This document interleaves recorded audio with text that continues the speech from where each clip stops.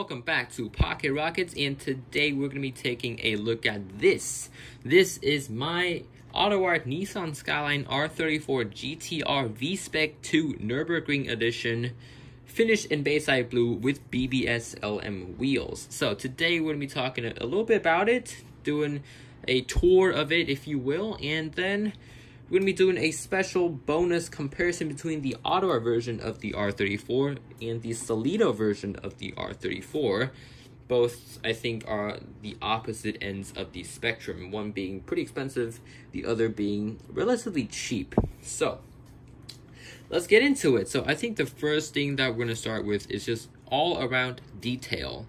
The detailing is a part that I can't really pick apart because this is a AUTOart model, and I normally review 164 cars, so I normally review the kind of terms of detail that I expect from a 164 scale cars, but there's just so much on this car that kind of blows my mind. I think we're just gonna slowly go through them all. So we're gonna start from the front.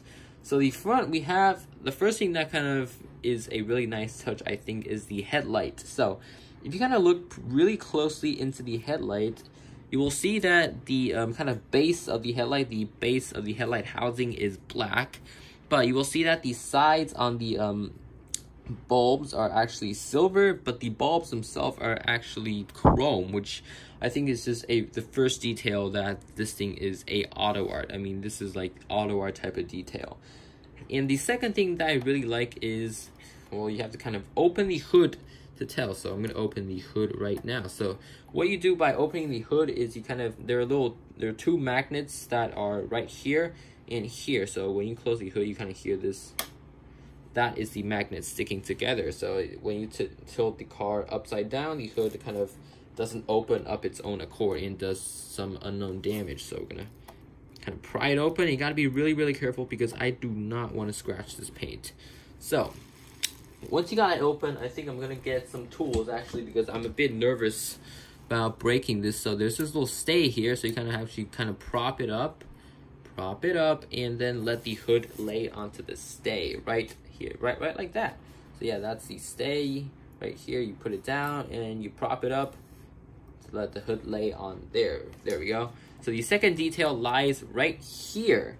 So you actually see past the GTR sign. You can actually see a part of the radiator inside of the bumper. So I think this is a really good detail, and it looks really, really cool when it's like this. And I just think it's an awesome detail that the grille is not just a piece of plastic but mesh. And this is AUTOart level quality, guys, but you also pay AUTOart level money. So now we got the hood open. I think it's fair that we talk about inside the hood, the engine. So first look at the engine. We got the RB26, the iconic shape of the RB26, finished in this really nice kind of cherry red, and I think this looks fantastic. Contrary to kind of popular belief, I think this red actually looks really good on this blue. They kind of do a little contrast, and I don't hate it. And we also got all of the components here, beautifully detailed. We have the we have kind of like a little, we got like a little sign here, and I think this is like kind of about the car, and we got the VIN all the way in the back right here. That is the little metal plate on there. That's the VIN, and just pretty much really good detail on the engines. And these two are actually the magnets. You can see my screwdriver kind of sticks to it. These two are the magnets that are holding the hood down, and I don't know if you can kind of see it, but the whole underside of the hood is actually carbon textured, so that's also a really nice detail. So we're gonna get the hood now and get the stay down from there, gonna prop it back down, and then magnet does its work. And you can actually kind of see the carbon from here, which is also a really nice touch. This just singular vent letting you know that, hey, there's carbon underneath. So in terms of the hood, there's just, the paint quality is, what can I say about it? It's AUTOart paint quality. There is zero orange peel, which is super impressive to me.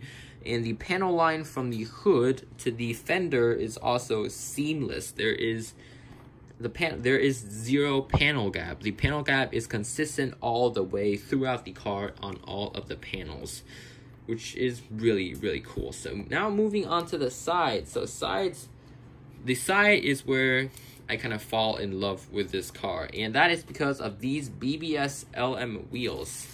So let's talk a little bit about them. I mean, just look at these. These look so good. So the BBS LMs were actually the reason that I bought this car. I bought this car because of the BBS wheels. If this car didn't have BBS wheels, I probably wouldn't have bought it. And the reason is I think BBS wheels just look so great, especially when they're made by AUTOart. AUTOart has used these same wheels for a lot of cars now, mainly Nissans, I think, but they just look so good. And their latest release with the BBS LM just look amazing. I mean, I love this center cap, this gold center cap with the chrome lip. It just looks like perfection to me, guys. Can you say that this doesn't look awesome? This looks awesome. So yeah, now we're talking about the wheels. I think we might talk about the brakes, the brake pads and the brake calipers. So if you kind of zoom in right there, it's a little wobbly, but you can actually kind of see the brake pads right there, and the brake pads actually do move with the wheel of the car. And if we kind of spin the wheel fast, you can almost read out the Brembo written on the yellow, well, not yellow, but the gold brake calipers. So these are Brembo brakes. I don't know if you can kind of, oh yeah, there we go, that's a little more obvious. So yeah, that's just really, really nice. And also, I don't know if you can see this on camera, but the brake rotors actually have a metal texture to them. Can you see it? Yeah, you can't really see it, but the brake rotors actually do have a metal to them, which is also just a really, really neat feature. So yeah, moving on to the rear. So the rear, we have just the usual stuff from AUTOart. The rear window, we do have a little wiper here, and you can kind of see through to the flocked interior, which we'll get to later. But yeah, the rear is just kind of standard R34. Well, I mean, what can I say about this? The detail is amazing. The attention to detail is really just astounding. I mean, check out this Nissan badge right here. Can you say that this doesn't look like a real life Nissan badge? It looks like a scale 1-to-1 replica of a Nissan badge, but just a lot smaller. And also for the trunk, we do have the brake lights, the trunk lock, which I think is really awesome. You can actually see that there is a kind of there's just a lot of detail all around this car, and you might find me speechless sometimes because I'm not used to reviewing like big cars like these. So yeah, we got the GTR emblem, also made out of this kind of metal material, that I think metallic shiny material, and we got the Vspec badge printed on there. So I think the thing that I think that may be improved on this car is the number plate. I mean, yes, I know that it is a R34, but I would really love to see like a real plate on this car, maybe like a Japanese plate, or maybe even a US plate, which I think would just make the car a lot more fun. And also, we got the exhaust tips here, and what can I say about them, man? They look awesome. They really do look awesome. They have this metallic kind of texture to them, and I know that they're plastic, but they really do convince you that they're metal. Alright, so now we're going to be talking about the base of the car. So I'm going to kind of lift it like that to prevent the mirror from snapping. So this is kind of the base. So this whole part rear, this whole kind of under part rear is carbon textured, and you can actually see the transmission and everything, the driveline, transmission, exhaust, and the front control arms. And this is actually really cool to me because if you actually turn the wheels, the front control arm and the just the front kind of columns, steering columns, and the control arms all kind of move, which is really, really cool. And we do have a lot of detail down here, just a lot of stuff going on. And yeah, I think this just overall is really, really cool. So now I'm gonna open up all of the car's openable features. So first of all, of course, we got the hood. We're gonna get the we're gonna get the stay up. And I'm not going to be opening the driver's side door because there are some issues to it, which is just not convenient for me to open. I will open the passenger side door like this, which looks really cool. And then we can reveal the flocked trunk. So I want to talk a bit about the trunk because there is actually like kind of a replica oil-filled shock right here, which you can kind of see as we open and close the trunk. And just you can't really see this on camera, but just the feeling of opening and closing the trunk, there's kind of this sandy feeling that just feels so satisfying to me, which is kind of weird, but hey, I like opening and closing this trunk, right? Letting the magnet do its work there, and also closing the trunk. Now we have a little deeper look at the interior. Oh, whoa, gotta be gentle there. So yeah, the floor is flocked, and the camera angle doesn't really allow me to show you all of the interior, but I will do my best like this. Yeah, let's hold it like that. That's cool. So the interior is flocked, the floors are flocked, and the seat is made out of a hard plastic actually, but it does have the texture of a, well, it does have texture of a seat. And also the dash, we just have a lot of detail in there. And of course, when I steer the wheel also steers, which is one of the things that I just love about AUTOart, is just how much steering wheel angle, just how much steering angle there is. Like, normally, like for MISO, maybe this is gonna be all of your steering angle, but for AUTOart, you can go like this, which is just a lot. And yeah, like I said, the dash, lots of detail in there. We got the dash, we got the speedometer, the wheel, just everything is very detailed in there. And we even have some chrome kind of accents on the seat in the middle right there. And seatbelt buckles are also present, and seatbelts are also present back here. You can also see the kind of buckle area, which is really neat. So yeah, that's pretty much the exterior of this car and just kind of the details on it. And oh my god, it's already a 12-minute video. So yeah, but now I'm gonna be doing the comparison segment with the AUTOart and the Stolito mobile. So let that enter here. It's kind of stuck, so we'll just drag it in. So yeah, what I want to kind of accomplish with this section is just kind of tell you guys the difference between a $260 car and a kind of $70 cars. It's quite a lot of difference.